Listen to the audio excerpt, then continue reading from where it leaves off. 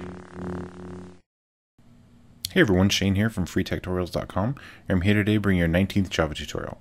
In this tutorial today, we're going to be looking at the switch statement. And what a switch statement allows you to do is it allows you to replace if or else if statements. If and else if statements can be great when there's just a few of them, but when you get more than a couple of them, they can get kind of convoluted, hard to understand, and hard to read. So a switch statement will allow us to do the exact same thing, but it looks a little cleaner, it's a little bit easier to understand. So what I've got on my screen right now is a little program that I've built where it takes the day, whatever day of the week it is, and it prints out a message to the user depending on the day of the week. So as you can see right now, it just says if day of the week equals Monday, then print this out. Else, if it's Tuesday, do this. Else, if it's Wednesday, do this, and it goes on and on. While this works just fine and it's functional, you can see it's a little bit hard to read and maybe hard to understand. So what we're going to do is we're going to do the exact same thing, but we're going to use a switch statement instead. So let me go ahead and delete this here.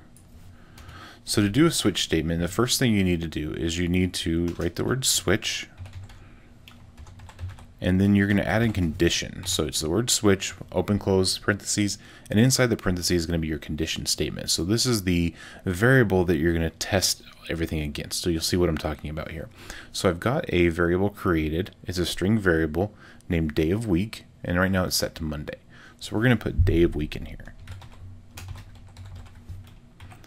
And then we do open and closing curly braces, and that's going to be everything inside these curly braces is going to be our switch statement, our conditions. So the first thing we're going to do is we're going to write the word case. So you'll also, people might refer to this as a case statement, so this is, or a switch case statements. That's what this is. So after the word case, we write what we want to compare to our condition. So our condition is this variable, and we're going to say, what do we want to compare? We want to make sure that this variable is the same as whatever this is, and if that matches up, then we're telling the program to do something. So since we're doing the days of the week here, we're going to start with Monday.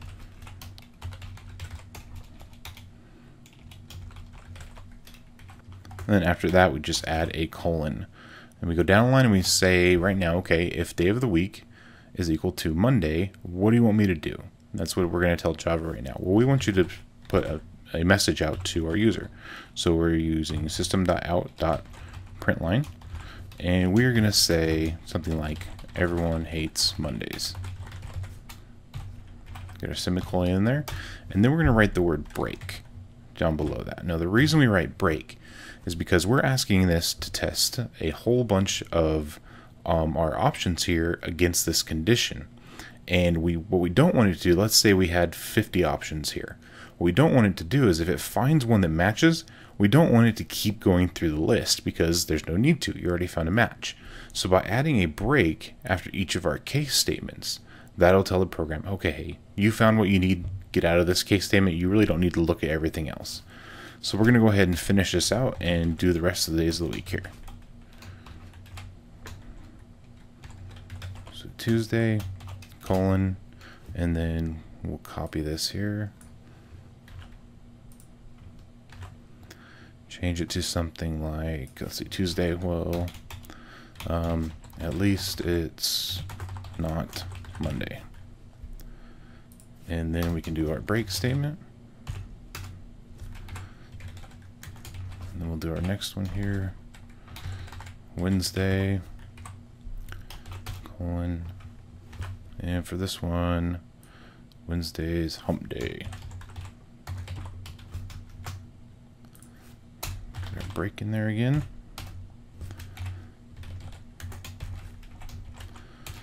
Thursday, getting closer to the end of the week here. Thursday. Well, Thursday's not a great day, but at least it's almost Friday.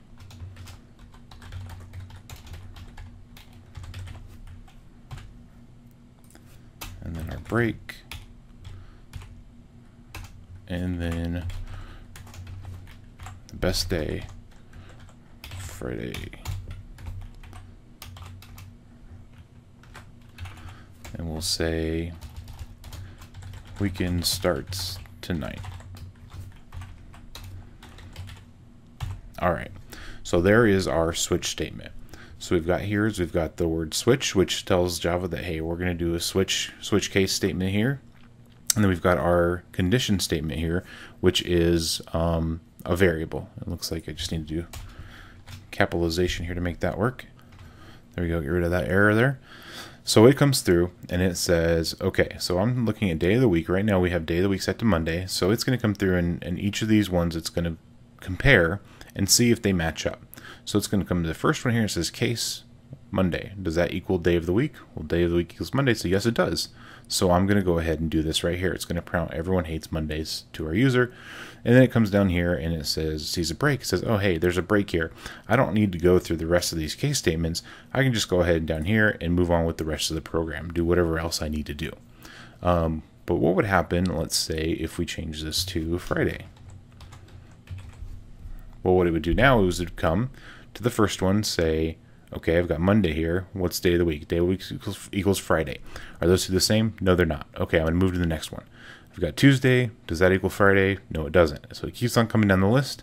And once it finds one that matches, it gets down here to Friday. It says, all right, great. I found the one. I'm going to go ahead and do this. And I'm going to break out of the program, break out of the switch statement and move on with my program. So let's go ahead and run this real quick and let's make sure that this works. Great, we got weekend starts tonight, which is what we had here for Friday, so that works just fine. Well, what happens if a day of our week is not in our case statement? Let's try it out. What if we put Saturday? What does the program do? It doesn't match any of these things. So let's find out. It does nothing, which kind of makes sense. However, what if we wanted to catch every other possibility besides what's in our list? Well, for that, we can actually use what's called a default statement. So if we write the word default, not frogs, I don't know why I do that. Default. And then enter our statement here. Let's say, well, the only other two options for days of the week would be Saturday or Sunday. So that would be the weekend. So we can do something like, it's the freaking weekend. All right.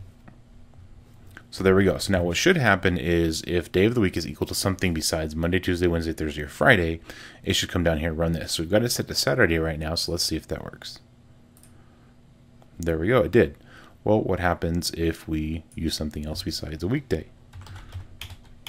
Like brick. What happens then? It still uses that because it doesn't know that we're using days of the week. Java doesn't care. It just knows that, hey, you didn't match any of these things, so I'm going to use the default down here. So be careful whenever you're using this default and make sure that you realize that you may be expecting, for this example, someone to put in a name of day of the week, but if they put anything that doesn't match up with any of your case statements and you have a default statement, it's still going to use that default statement. So that's it for this tutorial. We talked about switch statements and how you can use them here. And as you can see, they look a little bit cleaner, a little bit easier to read and understand than those if-else statements, those nested statements. So if you like, make sure to like and subscribe. Make sure to check out my website, freetectorials.com. I've got some great quizzes and exercises on there, and I'll see you guys next time.